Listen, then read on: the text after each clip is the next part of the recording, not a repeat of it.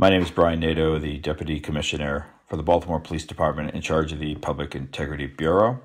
What I'm going to be walking you through this afternoon is a police-involved shooting which took place on April 25th at 4:51 p.m. in the afternoon at the 3900 block of Erdman Avenue in Baltimore. You're going to see three videos. The first video you're going to see is from a Save-A-Lot, which is at the shopping center across the street.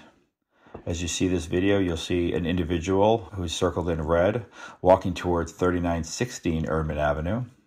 That individual goes onto the walkway and has some sort of a discussion with the individuals there.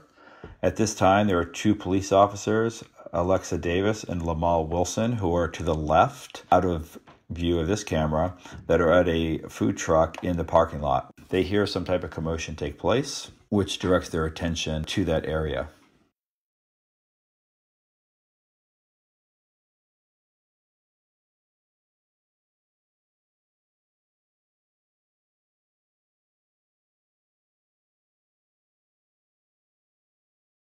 After the discussion takes place at 3916, you'll see the one individual leaving, walking southbound on Erdman Avenue. And then right after, you'll see another individual sort of going in the same direction as him. That individual makes it halfway across the street, turns around, and goes back towards 3916 Erdman Avenue. The police officers will come from the left side of the camera angle here, and you'll see the individuals go inside the residence. Now we'll go to Officer Davis's body-worn camera video. Our video has a 30-second buffer, so you don't hear audio from the beginning, but you see the officer going across Erdman Avenue towards 3916 Erdman Avenue. Shots are fired from her weapon. At this time, you see the individual who had the gun in his possession throwing the gun into the air.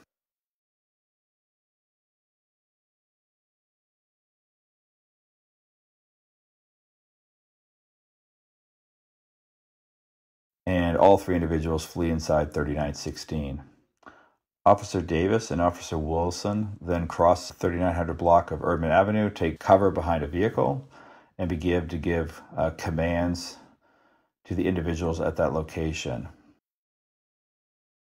You'll hear her audio come on because of the 30-second buffer, and later you will hear Officer Wilson's audio come on.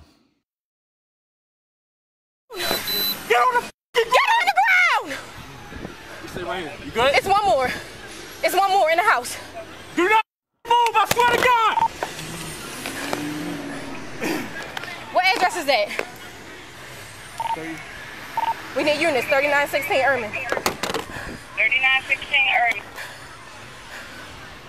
You saw what he did with the gun? I don't know. 31, we're coming up. 31, you got? Officer Davis is also having discussion with other residents who live in the same apartment complex, further down behind her at this point. No, we didn't. No, we didn't. And anyone to 33. Go! There's two in the house, yo! There's two in the house! He pointed a gun at a boy and went back in the house! I fired! We fired! Where are you? They went in the house! They went in the house! He had a gun! Okay, as backup arrives, Porch! They're on the porch! On the porch! But it's two. the officers are going to approach the residence, and we will switch to Officer Wilson's body-worn camera. His body-worn camera audio will come on after a 30-second buffer.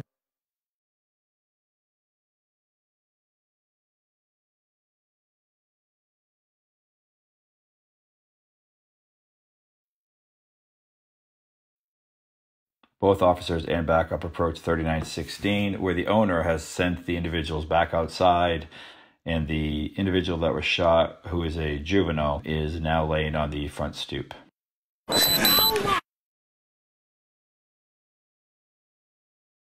Okay, medical attention is called, and they render aid to him. What is shown here is the Smith & Wesson MP40, which is a BB gun, which is the weapon that was tossed in the air and later recovered by the police department.